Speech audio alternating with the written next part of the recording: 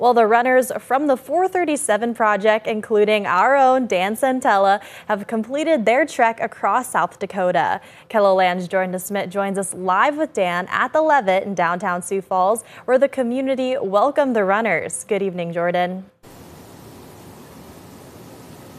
Good evening, Julia. Well, I'm here with a very sore Dan Santella, and we're at the Levitt, which is where they had the closing ceremonies just a couple hours ago. And Dan, what was this experience like for you? It was humbling and invigorating and powerful, and I feel like I'm on cloud nine. A little sore, yes, but I'm kind of struggling to find the adjectives for it.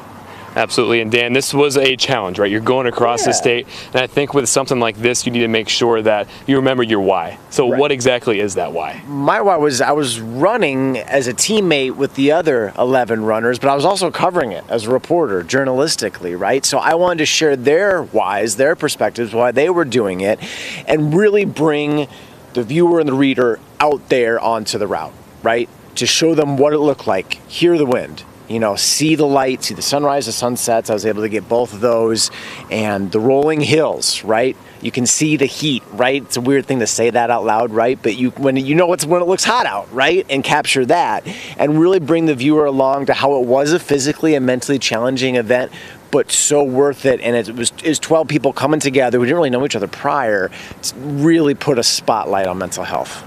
Awesome. And then what kind of difference do you think you made to anyone who has been impacted by suicide? Well, it was all a big fundraiser for the Helpline Center, which helps connect people to mental health resources. And overall, this event raised just a little over $315,000. So the proof's in that pudding.